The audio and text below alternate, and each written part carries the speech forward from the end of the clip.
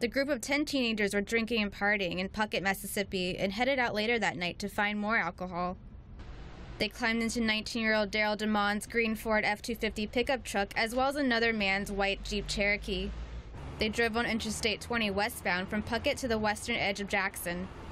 The group often drove to Jackson to harass drunk or homeless blacks with beer bottles and slingshots. On their night out, the teenagers came upon James Craig Anderson trying to get into his car in the parking lot of a Metro Inn. They robbed and assaulted Anderson. Dedmon drove over Anderson with his pickup truck, killing Anderson before fleeing from the scene.